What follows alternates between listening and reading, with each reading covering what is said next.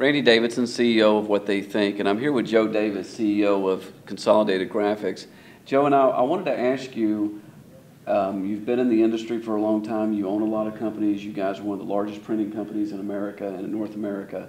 What do you see down the road as we enter into in 2010 and enter into 2011? What do you see for our industry in terms of overall trends? Well, you know, if you believe the economist, our economy, GDP-wise, is going to be somewhat flat. You know, some people say that 2011 economy will be a little less than 2010 growth-wise. But I think the industry, where we offer technology and a better mousetrap, better marketing materials, that we're going to continue to grow slightly. But I don't think we're going to have robust growth.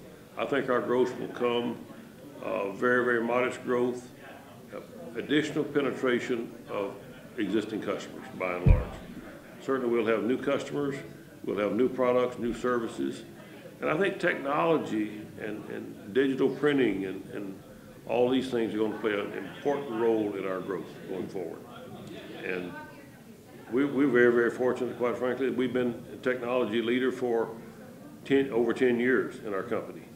We have, I would never believed it, but we have 100 people in our Houston office alone, plus a number in India, who support our technology growth. Storefront sites, digital asset management, a number of things.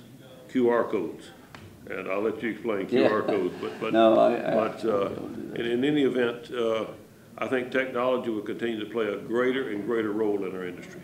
What do you think about the mergers and acquisitions area of the business in general, not for you guys specifically, but just generally, are there opportunities still available out there?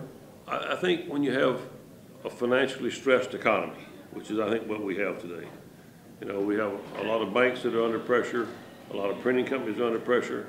I think you're going to continue to see consolidation in the industry, driven in large measure by certain financial stress. So, you know, we are active in the merger and acquisition business. Jim Cohen, who I believe you know, heads our merger and acquisition department. And we're talking to a number of companies at all times.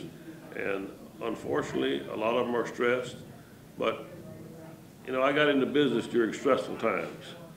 I got into business in Houston in 1985. In 1987 through about 92, the Houston economy was stressed. Oil prices went down. Every bank in Texas went broke or was acquired by somebody. Every savings and loan went broke, was acquired by somebody. Most real estate developers who were high flying before went broke. So Houston experienced, Texas, Louisiana, Arkansas, Oklahoma experienced in the oil patch what the nation is experiencing today. So we've been through this before. We've seen what you can do during that period of time. And in Houston, actually, we built our company from one company to 6 companies by 1994 in a distressed economy. So we would expect to continue to grow during this period of time. We were very, very fortunate in that regard, and we have a very conservative balance sheet. Somebody here, you know, I've been criticized from time to time from being too conservative. Well, whatever. You know, I'm still around. Yeah. So we don't have a highly leveraged balance sheet.